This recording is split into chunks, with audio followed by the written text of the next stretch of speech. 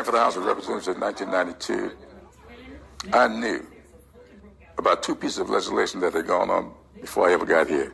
Drugs are menacing our society. They're threatening our values and undercutting our institutions.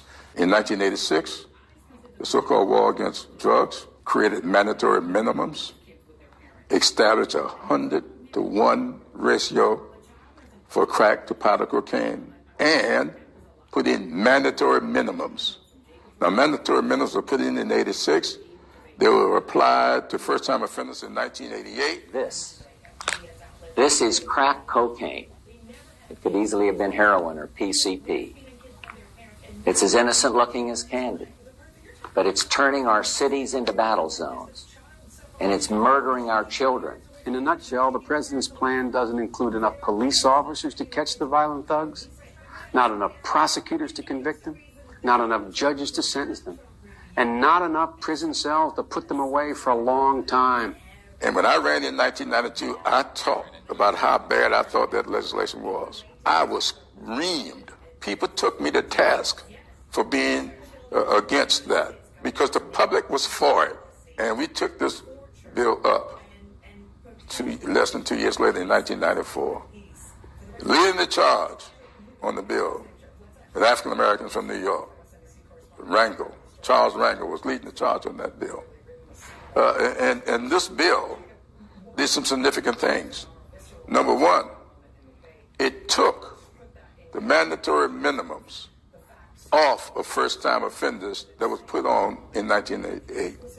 Secondly, it instituted an assault weapons ban. Thirdly, it put in $3 billion for prevention programs. Fourth, it put in the Violence Against Women Act. That's what I voted for. Now, we could not do everything we wanted to do, but we did all these other things. So I voted for that. That Barack and I finally reduced the disparity in sentencing, which we've been fighting to eliminate, in crack cocaine versus powder cocaine. It was a big mistake when it was made. We thought, we were told by the experts that crack, you never go back. It was somehow fundamentally different. It's not different. But it's trapped an entire generation. And so all of this stuff about the crime bill, people talking about, oh, you're just giving Joe Biden cover. I'm not giving Joe Biden cover. I've explained to you why I voted for it. Go ask Joe Biden why he did. But people say that, it at least perpetuated the idea that more people should be in prison. Do you ever think about that your support for this bill may have perpetuated mass incarceration as we see it now? Yeah, I think about that. I just don't think that's true. Suppose we had not done anything and just let the 1986 and 1988 stay in place. Don't do anything. Then where would we be? Remember, we took the mandatory minimums off of first-time offenders. So where would we be if we just let 1986 and 88 stay in place? Do we get any credit for what we did?